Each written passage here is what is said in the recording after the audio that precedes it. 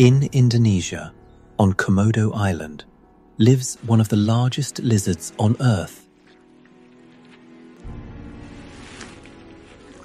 The Komodo dragon. These giants can grow over 3 meters long and weigh nearly 70 kilograms, making them the biggest living lizards in the world.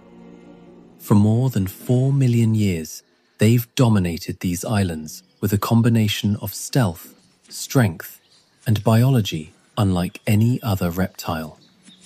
One of their most powerful weapons is hidden in their saliva.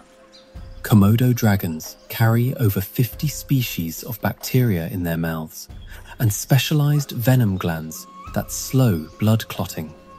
A single bite can weaken prey through a mix of venom, blood loss, and infection, giving the dragon time to track its victim. But before they ever strike, they taste the air.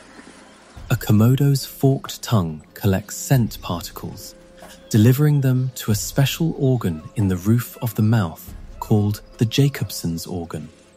This allows them to detect a dead or dying animal from up to 4 kilometers away, one of the strongest chemical senses of any land predator.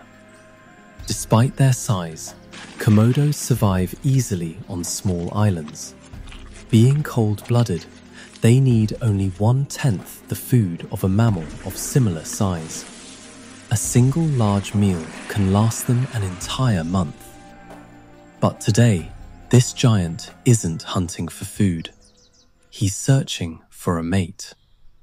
Female Komodo dragons come into season only once a year, and males will travel long distances to find them.